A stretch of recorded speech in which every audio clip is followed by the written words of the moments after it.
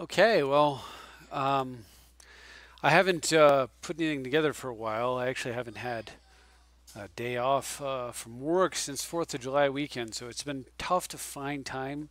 But I did manage to get in a few games on the 3rd of August, and actually was having a bit of trouble until I made some adjustments to the deck. So let me bring the changes up, or at least the changes as I was playing them. What I found is that the format slowly shifted towards a more artifact heavy build. So I've actually ended up putting Vandal Blast back into the deck along with by force. So and then in addition to that, because it's all about mana, I ran Armageddon Ravages of War as well. So the idea was basically to focus very hard on mana suppression, mana denial, and choose the right targets. So if I sort by color, looks like that.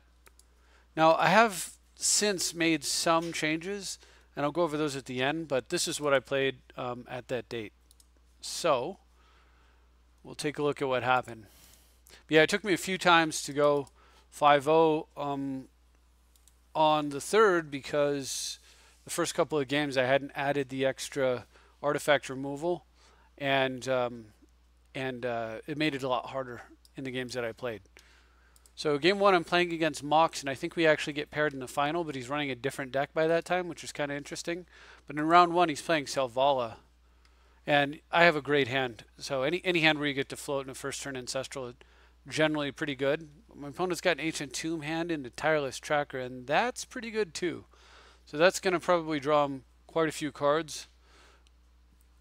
So I decided on turn two I'd rather get the Signet down and try to keep up with. He's got the Ancient Tomb, so I need to keep up as best I'm able. He gets a Utopia Sprawl onto Snow-Covered Land, and then Hall of Gemstone hits the board. So now I can't actually play Breya this turn, and there's no way for me to vindicate his Utopia Sprawled Land or his Hall of Gemstone. So I just get Scroll Rack down and play with pick up a land using Izzet Boilerworks and play with adjusting the rest of my hand, finding a Jeweled Amulet. So on the next turn he plays Selvala. His Tireless Tracker's growing, so it'll be much harder to draw a card off of his Selvala's ability. So I play my fifth land, Cascaded Lotus, tap for 3 white, Swords to Plowshare, his Tireless Tracker, play land tax, and charge my Gilded Amulet or Jeweled Amulet with white. Pass the turn. So next turn I have potentially land tax and Ancestral Resolving. On his turn he gets a Titania out.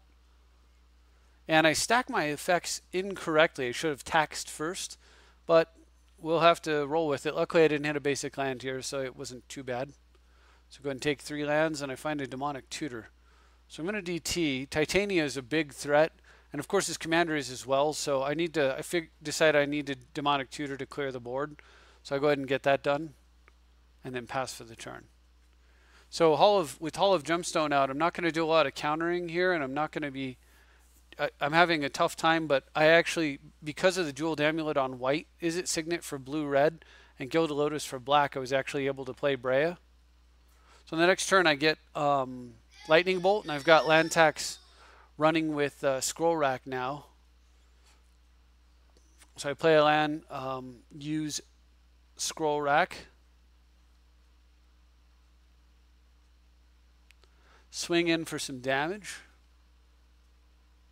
and pass for the turn. So I'm sitting on Deprive and Force of Will with Impulse. My opponent's a little low on cards, but he does have, last turn he did get a Carpet of Flowers out, so he's getting 1 mana off of my one and only island, which I deprived back to my hand to counter an Umbral Mantle that would have been potentially infinite. I then used the remaining blue to charge my Jeweled Amulet, and my opponent, with not much else going on in his hand, decides to scoop it up. This Carpet of Flowers is now not producing any mana whatsoever, and from there I would have been able to tax rack even further. I only have 3 lands in play after all, even though I have 4, 5, 6, 7, 8 mana, sometimes 9. My opponent on the other hand has 2, 3, 4, 5, 6, 7, 8, 9 as well. So I'm actually even on mana with just the 3 lands, which is pretty nice. And I would have been pulling ahead with the Relic and Mox potentially. So good stuff was happening for me there. Not much for my opponent. I'm drawing 4 cards per turn and he packs it in. So we move on to round 2 against Swansong 95.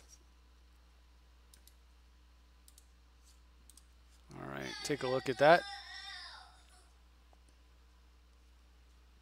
And Swansong is playing Fairy Archmage, and I've got by force in my hand, so even though my hand is really, really awkward and I tucked a Fact or Fiction to the bottom, I decided to keep just because Tithe can make my hand a lot better, and against Teferi, by force is one of the most powerful cards in my deck.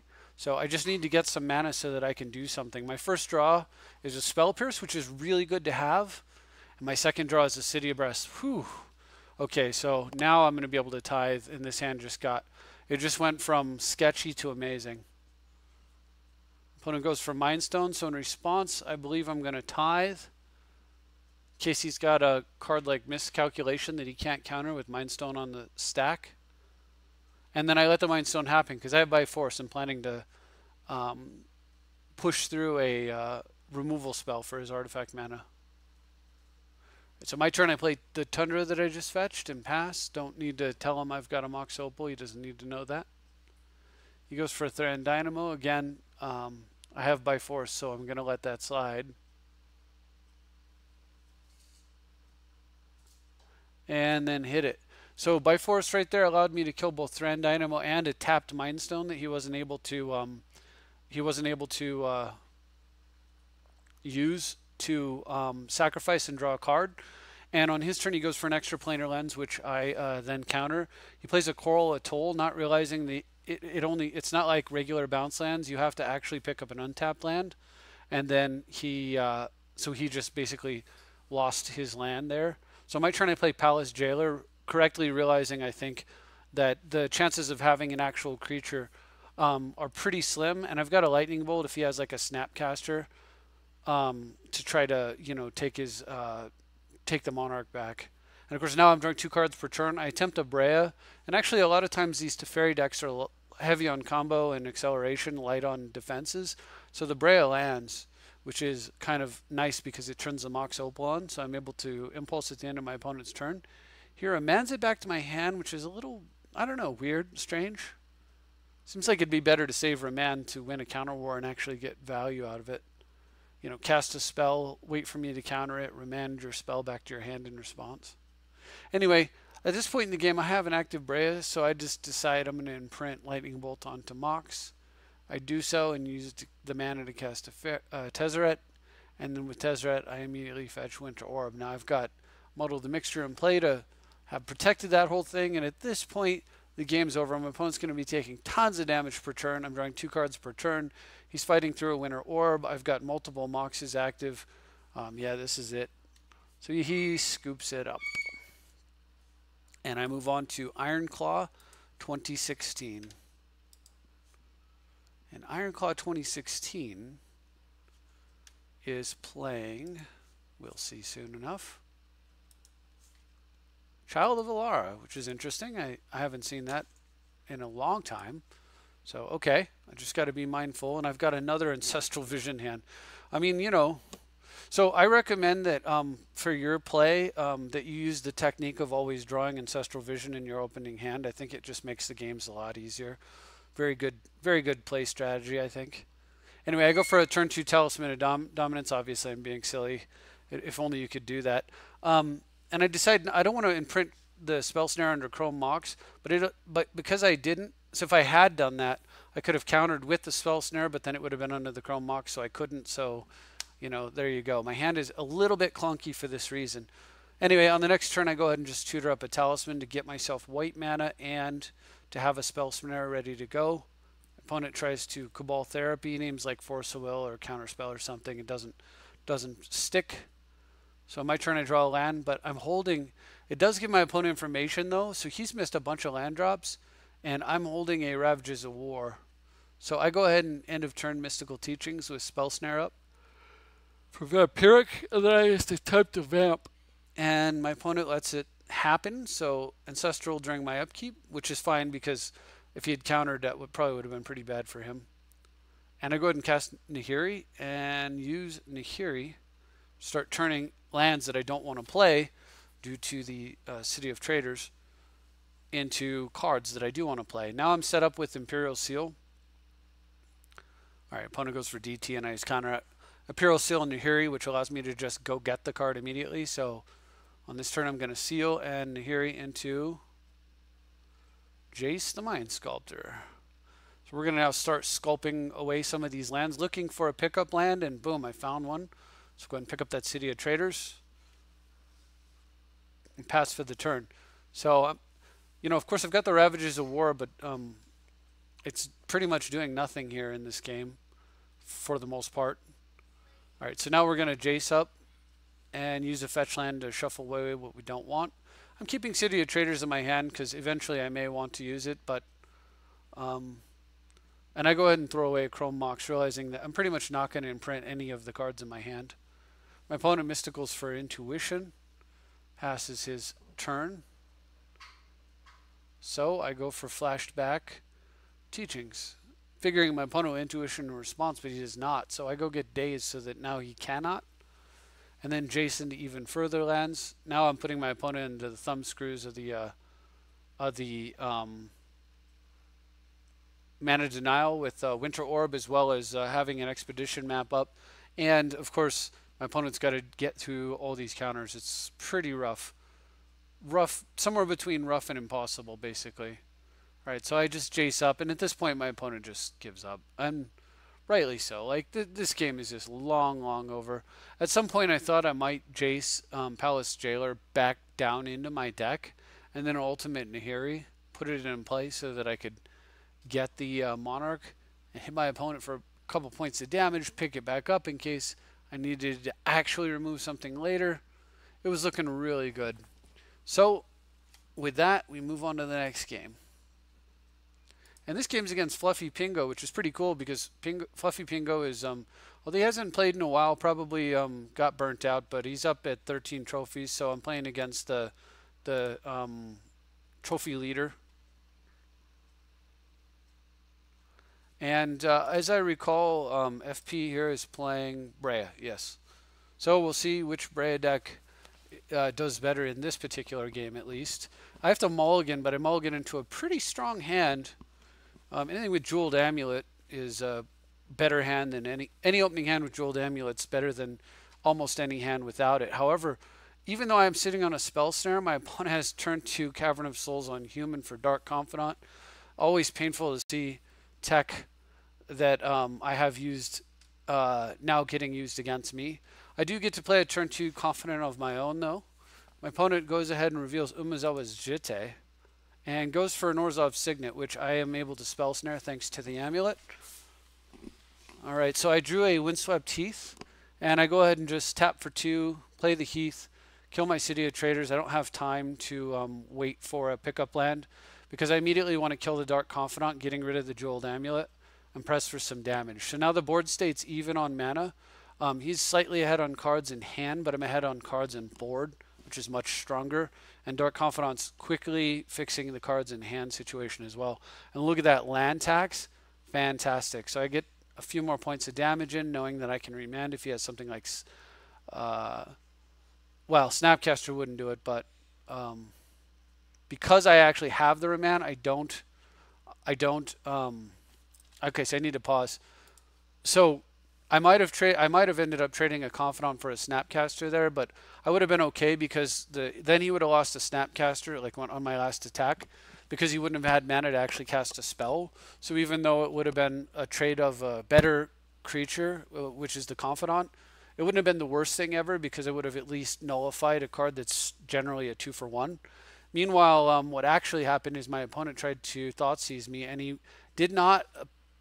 And I thought, you know, the thing is, he Thoughtseized me with the Badlands, leaving 2 mana up, one of which does produce black for Thoughtseize, and I decided to remand it only because if he allowed it to go back to his hand and then Thoughtseize me again, my thinking was that would probably eat up his whole turn, and he might have decided to not Thoughtseize me and make a 2 mana play instead, like a Signet or Talisman, in which case I would have been safe from the Thoughtseize for one turn. And what I really wanted was to not be Thoughtseize so that I could get land tax down.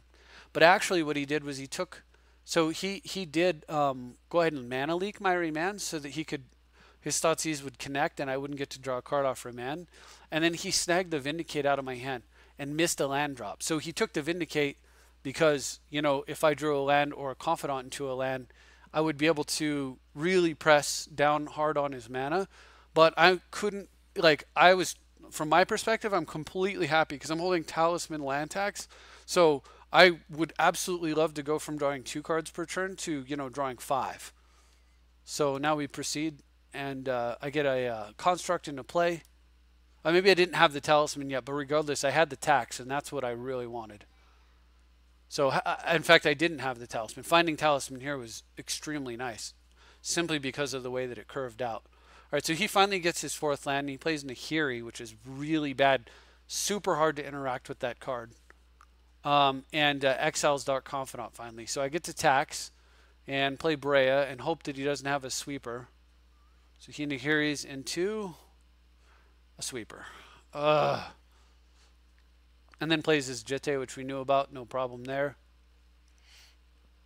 The bigger problem is that I can't counter his commander when he does play it. So I do find a Nahiri of my own and decide to Merchant Scroll in a Mystical Tutor and pass. Because I have a counterspell up, even though he does have Breya and I can't stop the uncounterable Breya that he's about to play.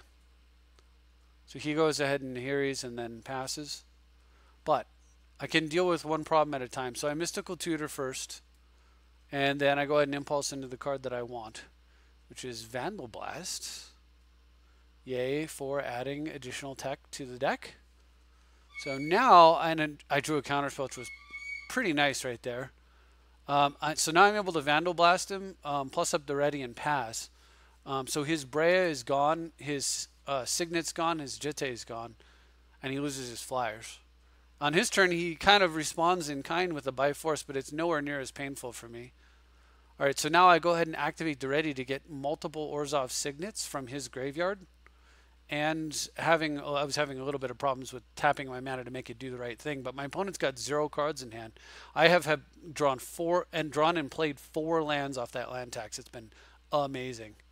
So I transmute with exactly the right amount of mana, go get a Snapcaster, and smashes Nahiri before he ultimates it and puts an Emrakul into play, or whatever he was going to go get. On his turn, he plays Breya and passes. I had exactly enough mana to also float Ancestral Vision. So anyway, so he puts an Emrakul into play. On my turn, I go ahead and just play Breya, and then make a token with the ready, sack 2 things to kill his Breya, leaving me with 1 flyer, and pass. I do not have Counterspell up, but I do have Daze. Opponent goes for Orzhov Signet, or Dimer Signet rather, and then just gives up because at this point he's just so far behind. He could send in 2 Thopters at Duretti. I'll go ahead and trade a Thopter for Thopter. Duretti will drop to 1 counter, excuse me. And then on my turn, I plus up Duretti. Of course, I would play Nahiri and just exile his Thopter. And then I'm sitting on triple counterspell, you know, or two counterspells and a possible. And there's no coming back for him at this point. He's a long way before he gets enough mana to play Breya, and when he finally does, I'm just going to sack 2 artifacts and kill it. And meanwhile, my opponent's at 10, so actually, probably, he would attack and kill. He would attack and do the thing I said, and then I hit him back for 6, and then just finish him off with artifacts. Because actually, he had to take a lot of. He took 4 from Toxic Deluge, 2 from Thoughtseize, so that's 6, 2 from Vampiric, so that's 8. He did a Sackland, which was 9. 10, 2 Sacklands. His Dark Confidant lived for at least 1 turn and did 2 more to him. So he's on 12 points of self-inflicted damage. So I actually hadn't not realized how low he was. So yeah, good stuff there. Whereas I had done 5 points of self-inflicted damage plus a few from Sacklands, 5, 6, 7. So fun game, and I'm sure that the next time I face Fluffy Pingo, it could be the case. It will be quite dangerous and difficult. as it ever is in the Breya mirror. So finally, for the last game, I play Mox again, and this person is now playing Leovold, which is interesting. So I must have lost the first game, changed decks, and then made it all the way to the finals in the amount of time it took me to find opponents and actually play them and win. All right, so but I have to mulligan my first hand, but I have a strong second hand, not an insane one, but certainly a very good one. And my opponent's hand is a little slow. And because he's a little slow, my hand is much better than it would normally be. But he's got this Deathrite Shaman that keeps inadvertently nerfing my Logic Knot to some degree. And now I can't even set up the Wasteland Crucible thing because, well, first of all, I don't want to wasteland my opponent and give him a card with Leovold out. So the main thing right now is get Leovold off the table. So boom, my opponent's already up a card. And then I don't really want to wasteland even with Deathrite Shaman out. So I'm going to sit on Logic Knot. So my opponent plays Reclamation Sage, which I can actually knot for one. Using the Arid Mesa, which is great because now my opponent can't Deathrite with it. And I get to leave one mana untapped so he can't daze me back, which is very, very cool. All right, so I get Wasteland out and I use it to cast Demonic Tutor. And Slam Nahiri. Such a hard card to deal with. I am more and more impressed with this card. It is, what a good card it is. And that sets me up so that I can Imperial Seal next turn and then pick up the card that I actually seal for. And of course, ironically, I just get a Vampiric Tutor, so I just lost a Vampiric Tutor and completely space out about how Leovold interacts with Nahiri's ability, so I basically discarded. I cast Imperial Seal and discarded a Vampiric Tutor for no reason whatsoever. Total screw up. Anyway, my opponent's turn, he plays Creeping Corrosion, destroy all artifacts, so I sack him to kill his Leovold. If only I had done that before activating Nahiri last turn. He plays Baleful Strix, but now I finally get the card that I Vampiric Tutored for last turn, which is Tezzeret into Winter Orb, and I plus up Nahiri and discard nothing, this time intentionally. Alright, so on my turn, Tezzeret lost the counter. I go ahead and Nahiri away his Strix. X is 0 on Tezzeret. I Wasteland him, play a land, pass the turn, and that's it. My opponent gives up. He's not going to beat. He's almost completely tapped out. His commander costs 7. He's facing down a Winter Orb and 2 Planeswalkers, and it's just not happening. So he throws in the towel, and we get a 5-0 finish. So now that I showed you what I did with the deck as it was, I'll show you the deck as it is. I've made some adjustments. I have been less and less impressed in the current environment with, not for trade. That's absolutely not what I wanted to open. With I've been less and less impressed in the current environment with the Armageddons, or I just feel no. I'm always kind of impressed by them, and certainly I'm impressed when you pop them when you need them. But there's plenty of cases where you don't need them. It's like the more aggressive the environment is and the cheaper aggro type cards, the less good those cards are because you have to put yourself in a winning position to stop the early, offense. And then once you've put yourself in a winning position, a lot of times you just want to, it involves multiple Breya casts, and then so Armageddon is just kind of So much stronger in a format where the way that they put pressure on you is by either, producing tons of mana via islands and, Baral, tons of counter spells, or where they're giant green ramp. But with that not being as frequent in the format or, necessarily as difficult to face as it could be. I have adapted the deck to this version here. So the Armageddons are completely out. I'm not even bothering with limited resources. As a matter of fact, what I put in there is an extra disenchant, and as I said before, I'm running both Bifrost and Vandal Blast. So I put the additional disenchant in there because, well, I say additional. I put disenchant in there because I very much want to kill Sylvan Libraries for starters, but there are other enchantments that that are pretty threatening that I'd like to be able to deal with. Obviously, As Foretold being a very good example of that. But I've also started to see things like Future Sight crop up and a couple other cards that I just don't want on the table. And I want easy ways to, I want to be able to muddle the mixture to go get disenchant so that I can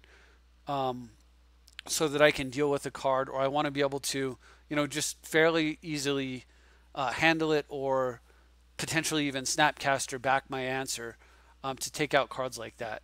So I'm a fan of the original, and so that there it is. It's back in the deck. Any other changes? I don't think I have made much. But this is the list as it currently stands, and I do look forward to putting together a video with this list if I can ever find the time. But work and family comes first, so we'll see. Anyway, scrolling down so you can get a look at the rest of the lands underneath the tundra. I still have the same mana base: Underground Sea, Verdant Catacombs, Volcanic Island, Wasteland, Watery Grave, Windswept Heath, and Wooded Foothills.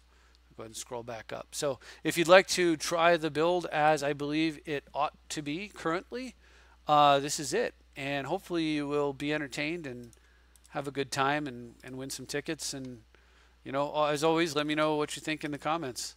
Thanks very much for watching, and I'll see you next time.